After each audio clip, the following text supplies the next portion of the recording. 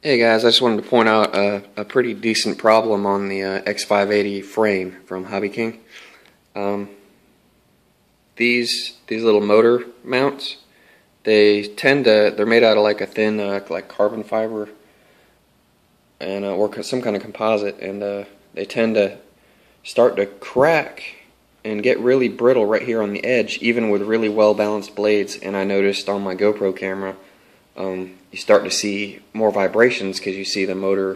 You can actually see it in the video, this motor mount rocking.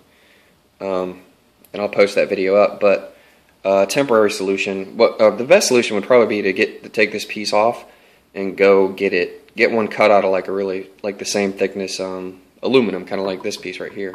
That'd probably be the best bet.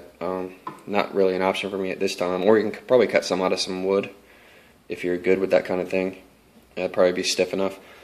I just added some support. What I did was I took some old sets of blades that I had for the MCPX, and I cut shaped it and cut a piece out, and then I CA glued this thick. I tried to use the thick part of the blades. Here's the remnants, and CA glue that down here. And once that dries up, it should really stiffen up, because this is right where it happens, right here.